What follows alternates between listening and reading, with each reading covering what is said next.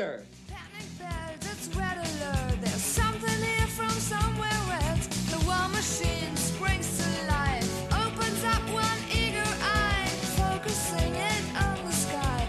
The 99 red balloons go high.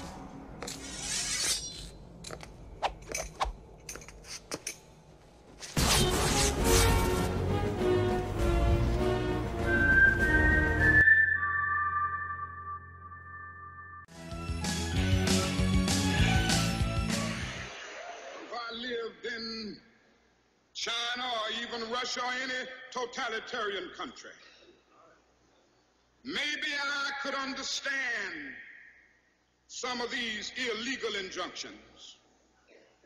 Maybe I could understand the denial of certain basic First Amendment privileges because they haven't committed themselves to that over there. But somewhere I read of the freedom of assembly. Somewhere I read of the freedom of speech. Somewhere I read of the freedom of press. Somewhere I read that the greatness of America is the right to protest far right.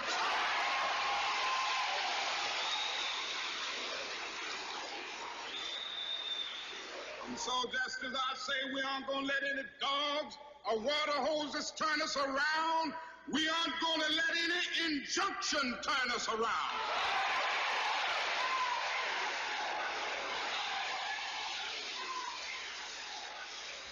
Well, I don't know what will happen now. We've got some difficult days ahead. But it really doesn't matter with me now because I've been to the mountaintop. I don't mind. Like anybody, I would like to live a long life. Longevity has its place.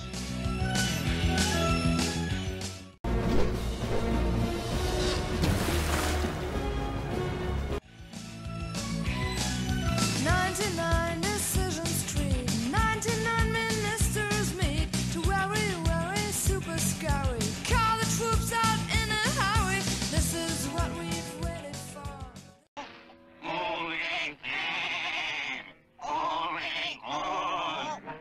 This is it, boys. This is war. The president is on the line. There's 99 red balloons.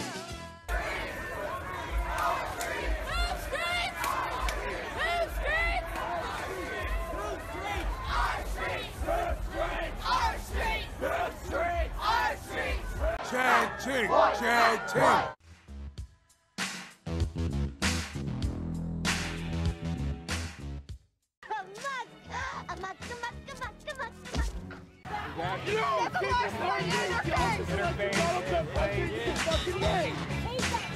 Just stay in front of the car, do not let her go. Fuck this bitch. You're not gonna run people over. Fuck her. Fuck that. Fuck that cunt. She can sit with it. Because that's what they're recording. Hey guys, that becomes the story, guys. I tried to let her go. Everyone's a captain of orders to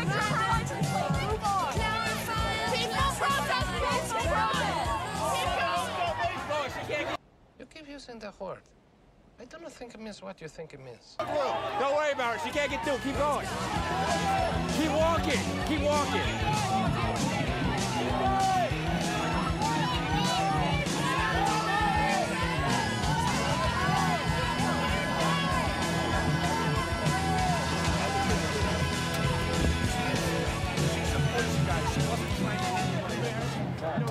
She was trying to get out. She supports you guys. Is this on the top now, though?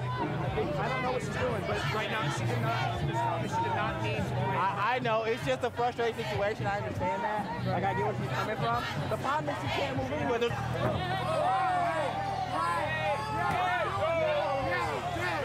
is not why we're here.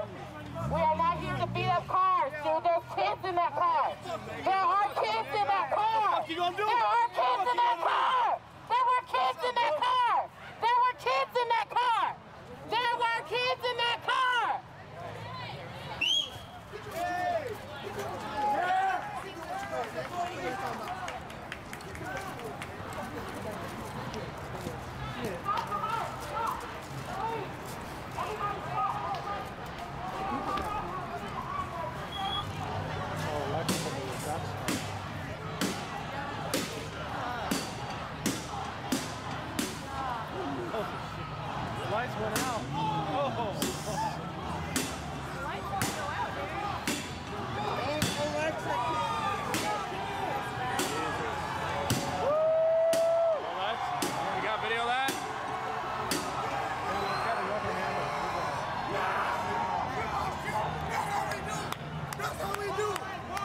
Shut it down! Let her go!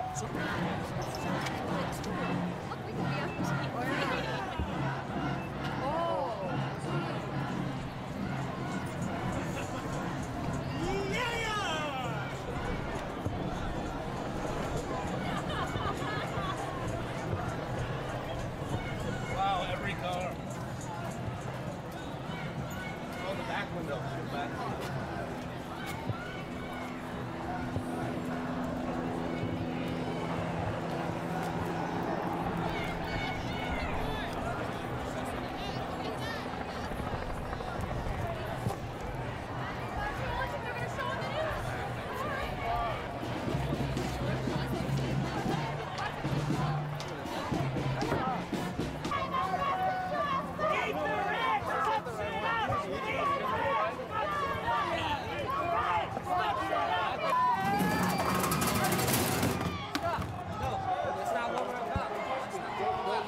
Don't tell people what to do, bro. I'm not doing that. Don't get involved.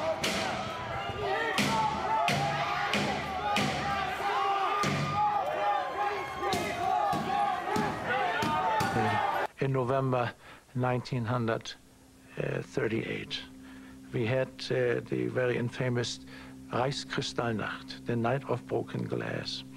All over Germany, the Jewish stores were destroyed, the synagogues were burning, and the merchandise laid in the gutter. When I came home, my mother was upset. She said, "Where have you been? This is late. My gosh, you never came that late." And then I said, "Oh, Mom, it is terrible." And then I started crying. And my mom said, "What happened?" So I told her. I said, "Why? What is wrong?"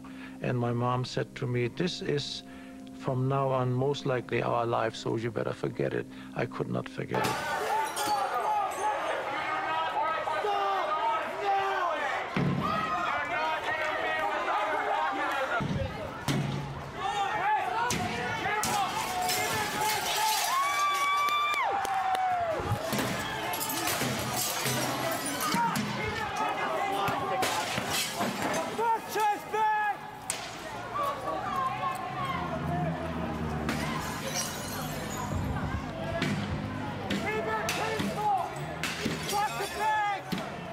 Peaceful!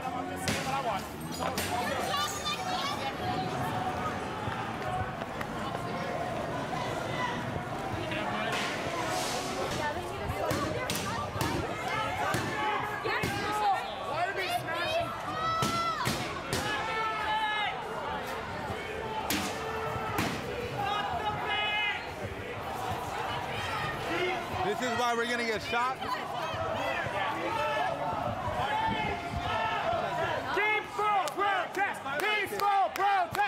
Black Lives Matter protesters yelling, "Don't break." There you go. Here, it's taking it back to the building here. We have other protesters trying to move in and stop even more violent. Corey, if we can turn the camera around briefly and show the crowd.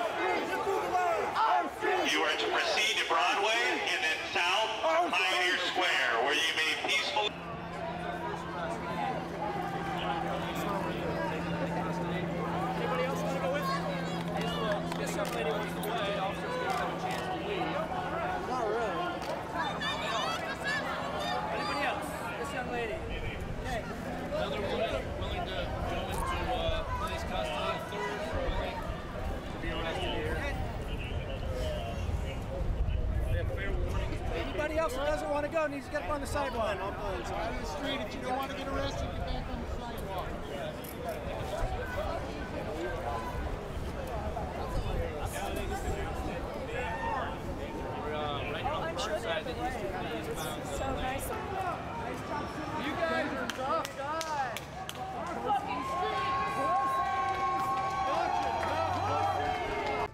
do I say to that? There are some who advocate anarchy, however, not because they want no government, but because they don't like what they have. They use anarchy as a tool for revolutionary change. The condition of anarchy is very much like a vacuum where something rushes in to fill it. These calculating anarchists work to break down the existing government with rioting, killing, looting, and terrorism. Tragically, the people living in such chaos often go to those best able to put an end to it and beg them to take over and restore order. And who is best able to put an end to the chaos? The very people who started it. The anarchists who created the problem then create a government run by them, an oligarchy, where they have total power. This is exactly what happened in Russia that led to Lenin taking total power, and in Germany where Hitler's brown shirts created the chaos that brought him to power. But anarchy isn't a stable form of government. It's a quick transition from something that exists to something desired by the power-hungry. It's a temporary condition, and because it isn't permanent, we eliminate it as well. What can men do against such reckless hate? 99 dreams I have had, and every one a red balloon. It's all over and I'm standing